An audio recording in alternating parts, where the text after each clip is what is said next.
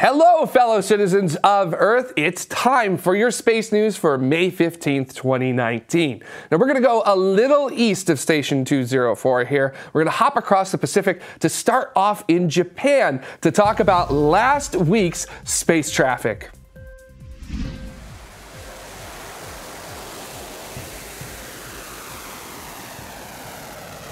Lifting off May 3rd at 21:45 Universal Time from a test stand near the town of Taki in the Hokkaido Prefecture of Japan, the third test flight of Interstellar Technologies' Momo sounding rocket on the Momo 3 mission completed its first successful flight, reaching an altitude of 113.4 kilometers.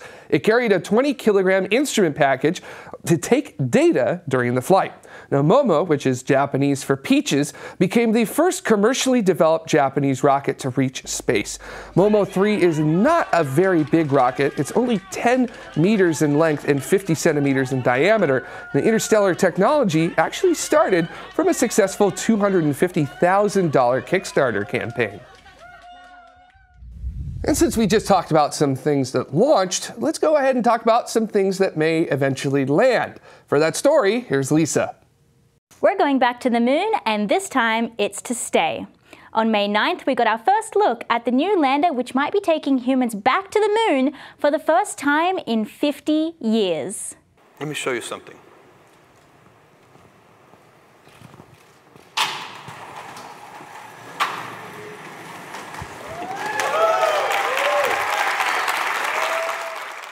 Jeff Bezos, founder of Blue Origin, revealed their lunar lander, Blue Moon, which has been developed in secret over the past 3 years.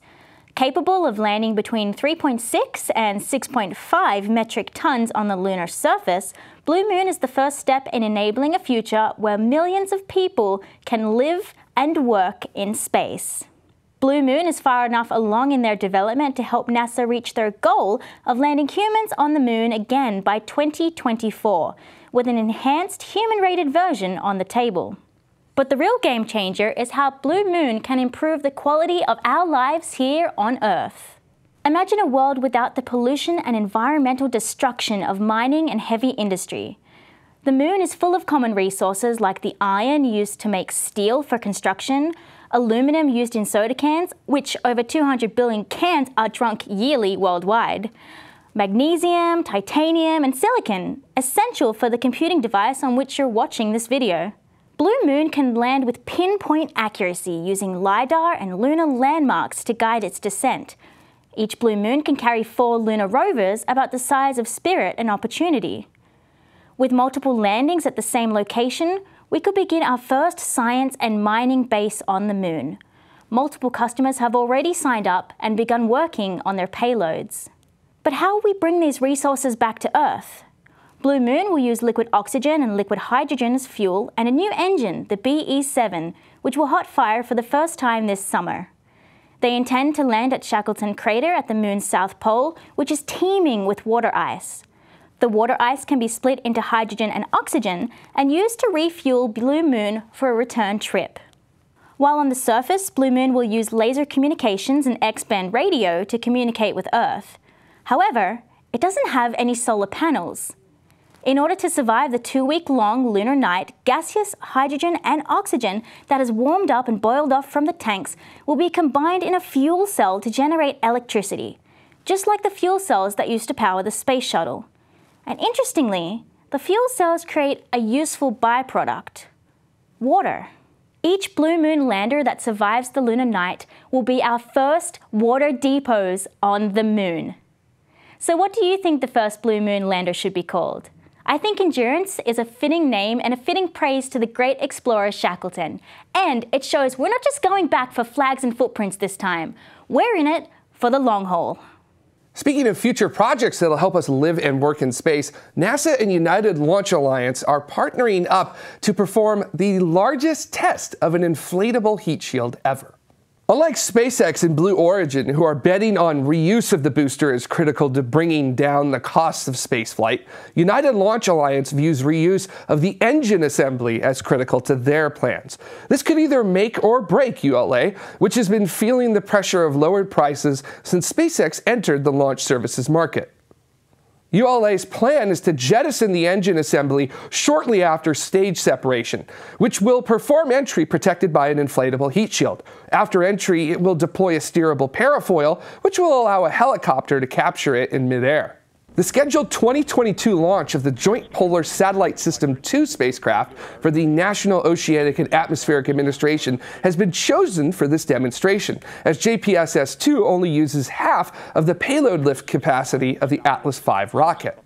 NASA will provide the entry vehicle and the inflatable heat shield, called the Low Earth Orbit Flight Test of an Inflatable Decelerator, or the great backronym LOFTED, while ULA will supply high-pressure tanks for inflation and launch services, neither at cost to the other under a No Funds Exchanged Space Act agreement. Not only will this test benefit ULA in development of their engine assembly's inflatable decelerator, but this also aligns with NASA's own pursuit of inflatable heat shields, which weigh significantly less than conventional aeroshells. This could allow for heavier payloads to be delivered not just to the surface of Mars, but also to be returned to Earth as well. And turning our gaze from the Earth to the Moon, here's Jade to talk a little bit about the Moon's weight loss program. What do you get when you cross 40-year-old data with new high-res imagery? A whole new load of evidence that the Moon is in fact still tectonically active. The Moon is shrinking. Having slimmed down about 50 meters over the last several hundred million years, it just so happens to be quaking in the process. As its interior cools and contracts, its brittle crust shrivels and cracks. These were thought to be ancient processes until 2010, when imagery from the Lunar Reconnaissance Orbiter came along and surprised us with images of thrust faults that looked to be pretty much no older than 50 million years, which is relatively young geologically speaking. These younger thrust faults have led us to believe that the Moon was pretty recently tectonically active and is most likely still active. And now, a new analysis using an algorithm developed by a team of researchers at the University of Maryland to reanalyze seismic data from the Apollo missions is giving us even more insight to these fresh lunar dynamics. Moonquakes were first detected by a series of 5 seismometers placed during the Apollo missions between 1969 and 1977. Researchers wanted to see if these moonquakes were connected to surface faults, which could link them to ongoing seismic activity.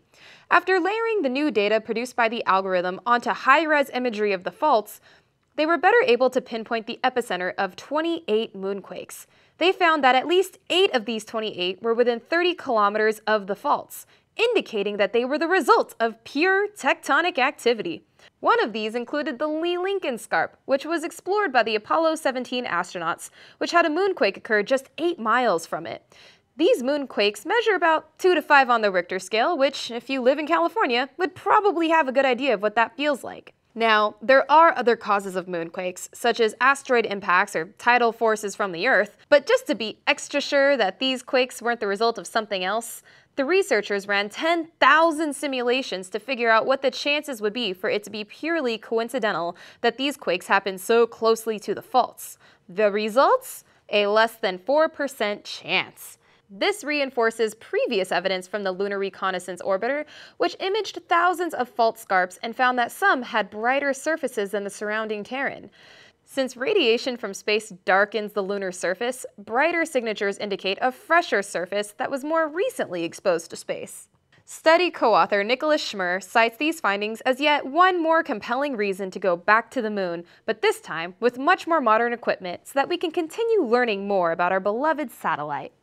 And he has a point.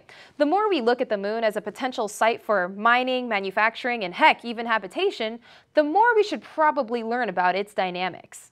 So far, we've talked about the Earth, Moon, and Mars, and the one thing that impacts all three is the Sun. And to talk about this week's space weather, we throw it over to Dr. Tamitha Skov.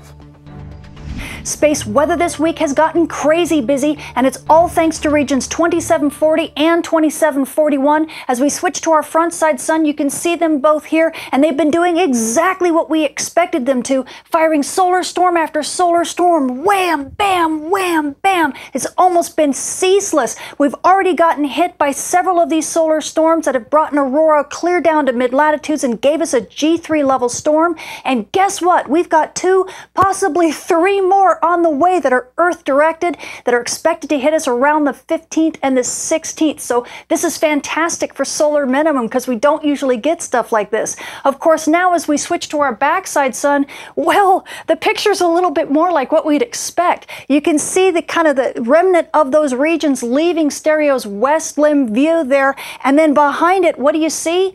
Pretty much a sleepy sun. So once we get through these regions, which will be affecting us for probably another 5 to 7 days and boosting that solar flux for amateur radio operators and emergency responders and giving us these wonderful solar storms that allow aurora photographers to have some fun, well, after that, it looks like we've got at least 1 week, maybe 2 weeks of quiet. Now, taking a closer look at the solar storms that are on their way to Earth now, we switch to our solar storm prediction model, ENLIL. Now, this is NOAA's version of the model. The top panel's density, the bottom panel's velocity, and you can see the first two of those solar storms being launched towards Earth. As a matter of fact, they look like they're going to be direct hits. The first one should hit Earth early in the morning or on the 15th and could last about a day. And no sooner than we calm down from that one than we get wham, hit by a second storm. It also looks like it's dead center direct hit for Earth, and that could keep us storming for another day at least. Switching to our moon, we are now passing through the full moon phase, with a full moon being on the 19th.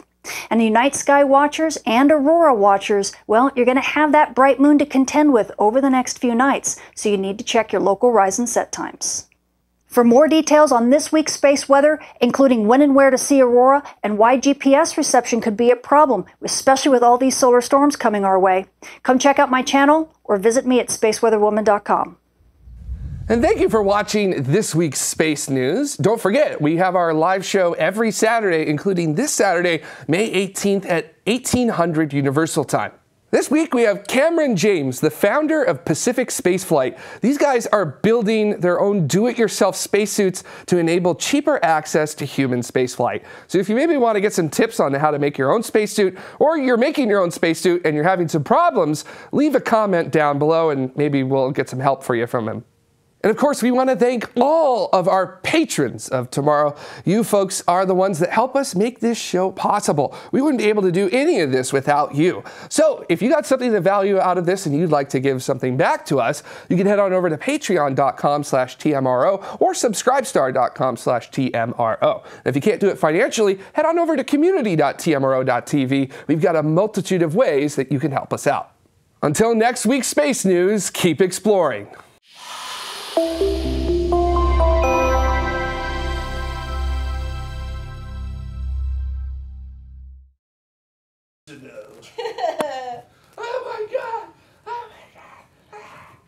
Okay, so do you want me to admit that we missed this? Do you want me to admit that we're wrong to the internet? Yeah, duh. All right, fine. But the real game changer is how Blue Moon can help revolutionize our lives on Earth. That's not what I meant to say.